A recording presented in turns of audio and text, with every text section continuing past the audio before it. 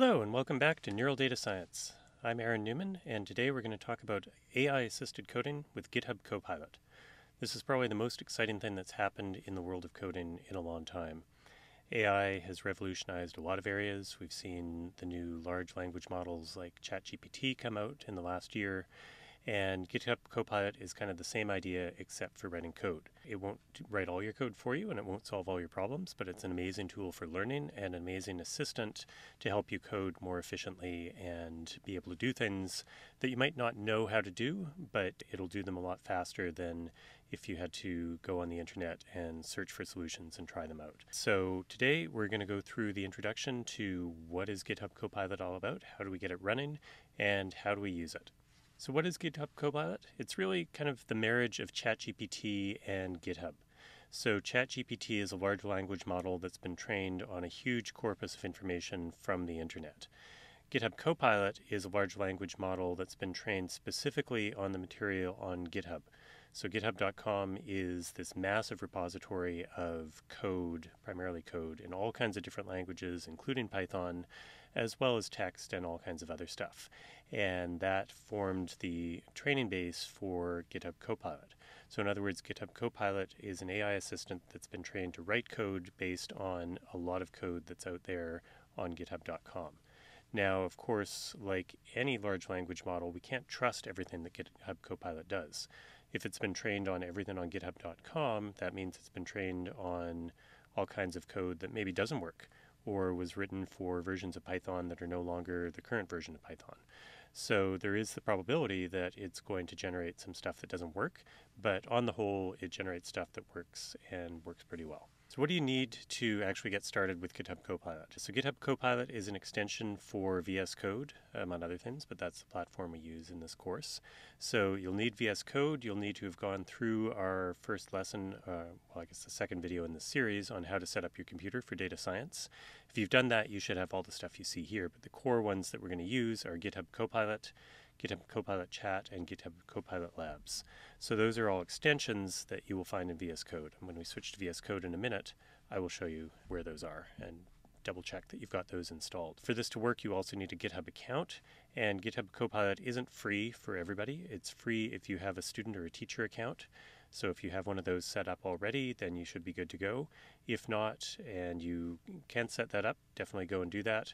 Otherwise, you can pay for a subscription to Copilot. Currently, it's, I believe, $10 a month. And we're going to be running this lesson in Python, so you need to have Python installed and working in VS Code. Okay, so there's some caveats in working with GitHub Copilot. I've already mentioned the fact that you can't always trust what it does, but of course with code we can test it.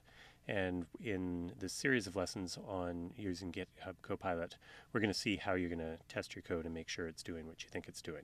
But the other big caveat in terms of following along with this lesson is that as a large language model, GitHub Copilot isn't going to necessarily generate the same code every time you type in the same prompt.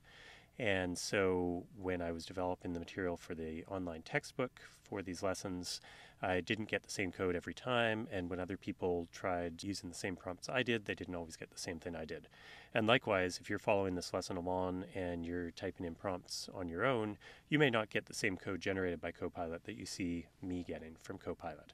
That's just the nature of how these large language models work and the experience of working with Copilot. And indeed, Copilot's being updated all the time. It's being trained on more and more material, so its outputs hopefully over time will just continue to get more accurate and maybe more stable, especially for relatively simple prompts.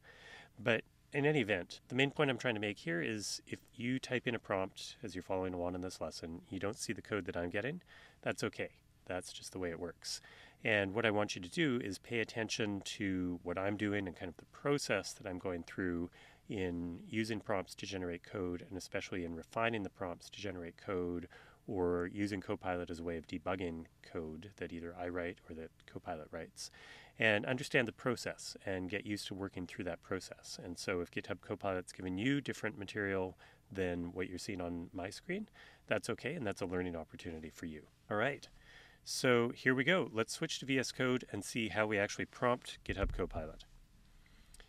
All right, so I've switched to VS Code, and I promised that I would show you the extensions. So we're going to go over to the activity bar, click on extensions, and if you just search for Copilot, you'll see the top hits that pop up are GitHub Copilot, GitHub Copilot Chat, and GitHub Copilot Labs. You want all three of those extensions installed. We won't touch on Labs so much, but I encourage you to explore it on your own because it integrates some of the key features of Copilot as well as some experimental features. There's also a GitHub Copilot theme, which changes the color of your text and your syntax highlighting. That's the theme that I have activated right now, just if you want your screen to look the same. Okay. So to start this lesson, what I'm going to do is create a new Jupyter Notebook file, and I'm going to type in that. This is a little different from some of my other lessons where I have a pre-made notebook file, but this is pretty simple stuff, so we're going to start from scratch here. So I'm in a folder for my AI-assisted lesson. I'm going to say new file, and I'm going to say lesson_1, and I'm going to type .ipynb as the extension. And just by calling it a .pynb file, giving it that extension, it knows that I want to create a Jupyter Notebook file, and it does that for me. And it says select kernel. Your kernel may well be called base. In my case, the base one is not actually great. I created one specifically called demo, but whatever you have, we're not doing anything fancy with Python here, so you should be good to go. Okay, the other thing to check is that Copilot is actually activated. The way you can tell that is if you look down at the bottom right corner of VS Code, you'll see this little icon here. It's a little Copilot icon, a lot like the graphic in the slides, just much simpler. And if I mouse over it, it gives me the option to deactivate Copilot. And I could disable it globally or just for Python. I don't want to do that, I'm just showing you there. But as long as it's there, that means Copilot's working for you. To use Copilot, you actually just have to type prompts. The best way to type prompts in Copilot is to use comments. So we've seen comments in previous lessons. In Python, you type a hashtag and a space, and then you type, typically it's the description of the code that you're writing. The cool thing about Copilot is you write the comments, and it interprets those as prompts, and it generates the code for you. So let's say generate a list of numbers. And you can see already Copilot's at work, and it's suggesting an addition or enhancement to my prompt, which is from 0 to 9. And if I want to accept that prompt, and why not, you just hit tab, and that changes from sort of italicized and a little faded to full-on text. And my cursor is flashing at the end of that line. Now if I hit enter, it's going to suggest another prompt, and maybe I want to print that list. So let's hit tab again, hit enter. And you can see now it's suggesting code. And again, the suggested code appears, your cursor is still at the left side of the line, and the code appears as sort of a faded color, depends on your color scheme, and it's going to appear as italicized as well. And it's telling you, hit the tab to accept. The other option here is if you hold down the option key, which I believe is the, well, I guess it's the option key on Windows as well, and then the square bracket, then it'll actually cycle between different suggested completions. So the other suggested completion here is actually just another prompt to print the first element of the list. I don't want that, I actually want the list. So I'm going to hit tab, and that turns it into code with syntax highlighting. I'm going to hit enter, and it's going to suggest code for the next line of the prompt, which is printing the list. So here we're creating a list, we're calling it numbers, and it's a list in the range, when we give range value of 10, remember that goes from 0 up to, but not including the value that we specify. So that's going to create a list from 0 to 9, and the second command will print it. Hit enter again, and GitHub Copilot doesn't prompt me to, well, it doesn't suggest any additional code because these two lines of code are going to do exactly what the prompt asks. So shift enter to run that cell in Jupyter. And sure enough, we get output, which is a list. We can tell it's a list because it's in square brackets. The items are separated by commas, and they're the integers from 0 to 9, just what we asked for. That's pretty much all there is to using GitHub Copilot, so the lesson's done. No, actually, we're going to go a little further, and we're going to see how we can do a few other things with GitHub Copilot. Let's keep working with lists, and let's combine two lists. So there's a couple ways. In the textbook, I typed those in, but let's tell GitHub Copilot to do our work for us. And you can see often it makes some guesses about things that you might be doing next based on when it sees other examples on GitHub of people defining a list and then printing the list. Maybe the next thing they want to do is something with a path to a file, We don't want to do that, so you can always, of course, ignore the suggestions that Copilot is giving you. And I'm going to say create a list of random numbers, the range of, let's say, 0 to 1. And let's be specific and tell it how many. Create a list of 10 random numbers in the range of 0 to 1. I don't want to print the list, actually. So if you don't like what Copilot is suggesting, again, option and square bracket will allow you to cycle through different suggestions. It doesn't actually have any other suggestions here. The other trick is if you've decided, okay, I don't want to do any more prompting, just give me the code, Copilot, hit enter. And then it gives me another prompt. So I don't want that either. This is classic Copilot. It's not actually giving me the code I want. So that's fine. This is kind of the way it works. I'm going to hit enter again and hit enter again. No, it really doesn't want to generate that code. So the other thing you can do is hopefully you know enough Python by now to know how you would actually generate a list of 10 random numbers. We don't have to type the whole thing, but what if we say list underscore 1 equals, now it knows, okay, we're trying to write the code here, so it generates the code that we want. So random.random for underscore in range 10. Okay, so let's execute that cell, see what happens. We get an error. The name random is not defined. So one thing GitHub Copilot is not always great about is remembering to import a particular package that it needs before telling you to use that package in a line of code. So we'd like to keep this notebook kind of organized. So I'm going to edit this cell that I just ran. And now, if you've been following along with these lessons, you probably know that to import a package, we type import. Oh, I lost the prompt there. Import, and just by typing import, it suggests random. So that's great. So now let's run this cell again, and it ran, it didn't give an error, and it didn't give us output, and we didn't ask for output, right? So let's go back to our cell and say, we'll prompt it to say print the list. Print list 1. Okay, created a print command, and the argument it's getting is list underscore 1. We'll run that, and now we see we've got a list of numbers. That is awesome. I'm just going to delete all these extra lines here. I'm going to go down to another cell, and I'm going to generate another list. So create a list of 10 random numbers in the range of 0 to 10 is its suggested prompt. I actually want to create another list of random numbers in the same range.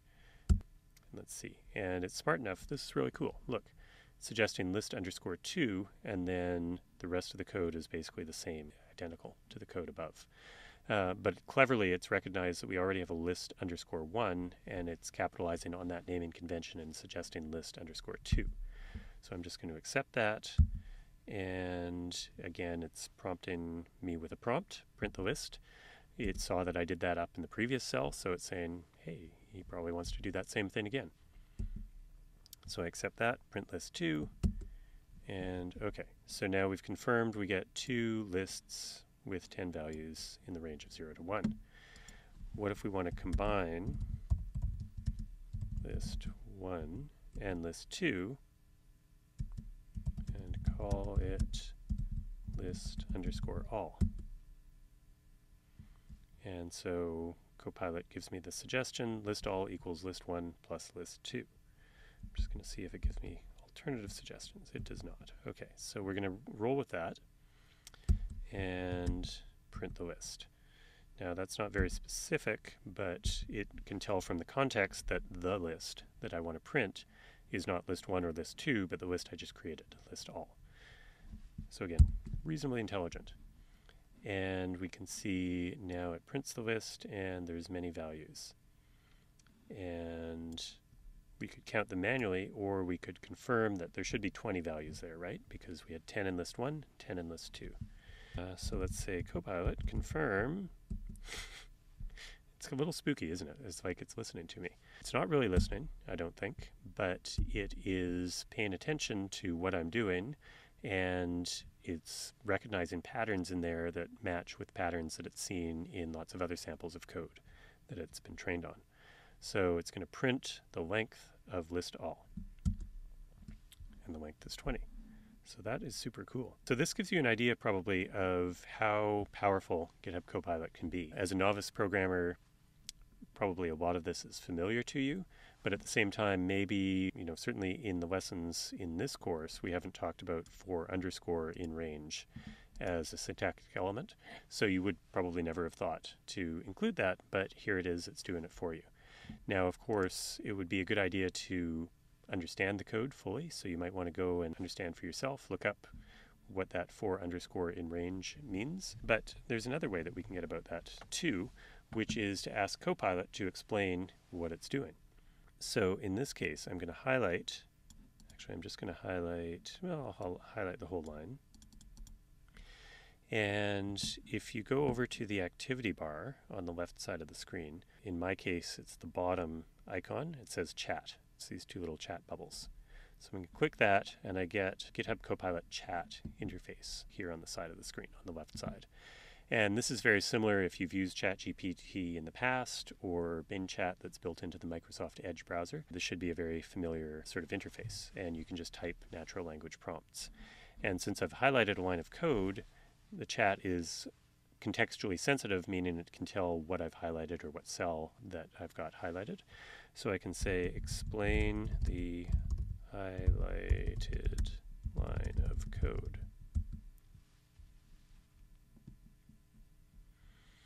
And it tells me the highlighted line of code creates a list of 10 random floating point numbers between 0 and 1 using list comprehension.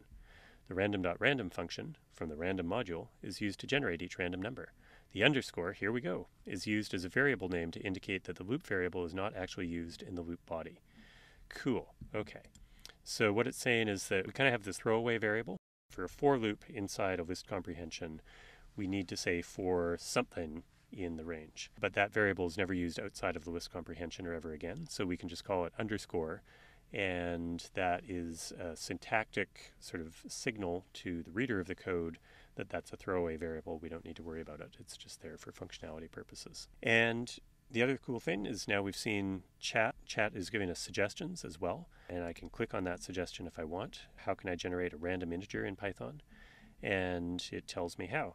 So as an alternative or a complement to typing prompts as comments in code cells and then having Copilot generate the code, you can ask it questions in Copilot chat and it'll generate the code. And I find that's often a very effective way to work. When you're writing prompts as comments, as you saw in some of the stuff I was just doing, sometimes Copilot kind of goes awry, and it just, like, I was saying, generate a list of 10 random numbers in the range 0 to 1, and it was just giving me more prompts or recycling the prompt that I'd already done or something like that. It was never generating code without me starting to type list 1, and then it figured out, okay, we got to write some code. Copilot chat can generate a block of code, and the cool thing here is it knows to import random before it runs random or calls a function from the random package. So in that way, it's a little more robust. And once I have that code, you can see if I mouse over it, there's a few icons that pop up. One is copy, one is insert at cursor, and then there's more actions which include insert into new file or run in terminal. You probably won't want those too much. But if I click in an empty cell down here, and then I click on this insert at cursor, boom, we get that. And so we've got the import command, we've got comments that tell us what each line of code is doing, and shift enter to run that. It generates a random integer, in this case 4. Since it's random, if I run that cell again, I get a different number the next time, 6 this time. So that's kind of the core of using GitHub Copilot, is you can either type your prompts as comments. You could actually type prompts without the hashtag at the beginning. I'll point that out, but it's not very good practice. So generate a random number. A random number is between 1 and 10. Okay, Copilot's English syntax isn't always that great. Hit enter, and it does that. So it generates a random number and multiplies it by 10, which is a way of getting that, because random.random will generate a value between 0 and 1. So if you multiply that by 10, you get a value between 1 and 10. Okay, so that's cool. The problem is that if I try and run this cell, I get an error because that prompt it's treating it as a valid line of code, and well, as a line of code, and tells me it's invalid. So you really want to, if you're typing those prompts, you really want to put the hash marks at the beginning. A couple of other tips, which you've kind of seen already, which are around coaxing Copilot to work. So I'm going to select this cell and hit B to get a new cell below the current cell. And let's come up with another prompt. Something a little more complicated, maybe. Say, create a list whose values are the names of the days of the week. That's a good one. Wasn't where I was going, but that'll work. Enter. And that works. I'm going to hit enter, print the list. Print days of week. So here's what I was going for, is if you prompt Copilot and it generates some code or another prompt, you keep hitting enter. At some point, often what it'll do is just start repeating itself. And that's not terribly useful. But I could say months of the year. Of course, you can always edit these prompts, right? And it comes up with that list. And print the list. Okay. And I hit tab and it fixes the indentation there. Let's bring this back up on the screen. Print months of year. And you can see it's using pretty intelligent variable names as well. And it's following Python conventions. Everything's lowercase in the variable name. It's using underscores to separate words. So that's all good. And okay, so here's a nice example though that although when I hit enter under days of the week, it just repeated the first prompt around days of the week. When I changed that to months of the year, it solved that, generated that code just fine. And then when I hit enter a couple of times after print months of the year, let's do that again. Now it's suggesting create a list whose values are the names of the season. So it's kind of picking up on the theme here of like days of the week, months of the year, seasons, and suggesting other things. And there's another thing that I will point out is so it generated the list seasons. If I hit enter once, Copilot does not give me any suggestions. So what's going on here is that Copilot is enforcing good coding style. And so my prompt was create a list whose values are the names of the seasons. We can do that in one line of code. We've now completed that task, so we don't need any more lines of code. And properly, for good programming style, you would want an empty line before your next prompt or your next line of code. So as soon as I hit enter again, leaving that blank line, now it gives me another prompt. I can say print the list, print seasons, enter. Again, it's not going to suggest anything. Hit enter again, and it just keeps going. And I will leave it to you how far you want to push this in terms of the number of lists it'll generate for you. But let's just complete this one. Got the planets. You can see it's smart enough to know that Pluto is no longer a planet. Print planets. Okay, so that's a lot. So I'm going to hit enter, and it gives me all of those lists. So we've come to the end of this lesson. And just to summarize, GitHub Copilot is an AI-assisted coding tool that can generate code for you based on prompts you write using natural language. Copilot's sensitive to the context of your notebooks and can generate code based on code in other cells or even other files in your project. We haven't seen that yet, but it'll do that. Copilot is sensitive to the wording of your prompts and will generate different code based on how you phrase your prompts. We're going to see more of that in the next lesson. Copilot's also sensitive to the formatting of your prompts, so it'll generate different code based on how you format your prompts. For example, if you break a problem down into steps, write each step as a separate prompt, you'll get different code and usually better code, as we'll see in future lessons. Because of the generative nature of large language models like GitHub Copilot, the results aren't going to be the same every time you give it the same prompt, especially as you get into more complicated coding and asking it for more complicated tasks. You can ask Copilot to generate alternative code by pressing Option square bracket, which is Start square bracket on Windows, after you get a code suggestion. You have to wait until you get a code suggestion, but then Option square bracket will give you alternatives if Copilot has any other suggestions. Sometimes with the simple stuff we've been doing in this lesson, there aren't really a lot of alternatives, so that's what you get. Copilot isn't perfect, and it might generate code that doesn't work or doesn't do what you want it to do. It's important to read and understand the code it generates and test to make sure it's doing what you want it to do. And finally, Copilot isn't a replacement for learning to code.